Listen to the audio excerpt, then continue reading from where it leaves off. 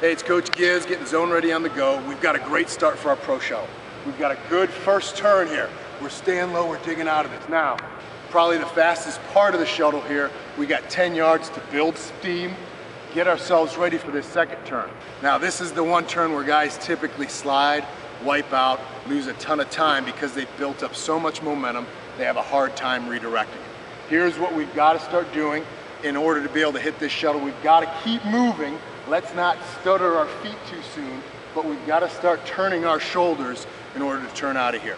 What can help with that? Setting up a cone as you practice this to allow your body to know, hey, I better stay low and I better start getting my shoulders skinny as I make this turn. We know we always have to turn back to the timer when we're doing this drill. Again, if I point my toe where I want to go, I'm in a great position for this. Realize that you're going to be hauling butt.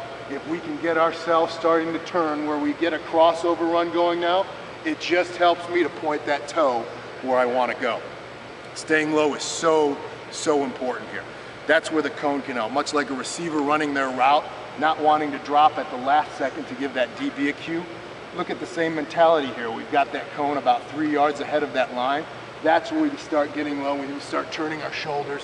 And again, don't worry about trying to be so short and cute and cutting every inch off. A lot of times that'll get guys popping up and they'll get a hanger right here with that lead foot and they don't get a great finish through the line. Stay low, go over the line if you need to, great angles, and you get out of that second turn like a cat.